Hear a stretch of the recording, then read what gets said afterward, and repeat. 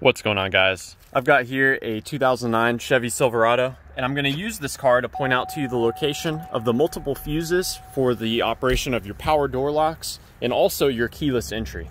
So everything is going to be behind this cover here, which we remove by pulling at the bottom. And I do want to stress, depending on whether or not your Silverado is a crew cab or not, or what trim level you have, that might influence whether or not the particular fuses are used. But I'm going to go ahead and show you all of them. So on the back of the cover, we can find a fuse puller as well as some spare fuses. I'm going to start by identifying the fuse for the keyless entry. So that fuse is actually fuse number 25, which is this red 10 amp fuse right here at the bottom. So I'm going to go and pull this out here. And as you can see, that is what a good fuse looks like. Now there are some other fuses that are used for various modules. So that's going to be fuse number fuse 7 right here, as well as 9. So check those out.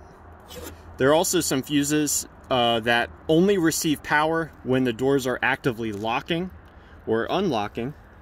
That's going to be these two fuses here and here, as well as these two fuses that are missing on this particular car.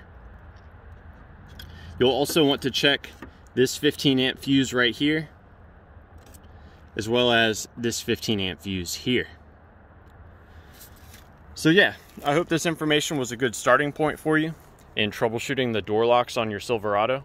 One other troubleshooting step I can think to mention, you know, these door lock actuators as well as the switches, they receive power through a wiring harness through here. And every time you open and close a door, you're flexing all of the wires that come through here, and sometimes they can break. So one thing I try to do is I'll put the door at different positions and then see if the switch responds.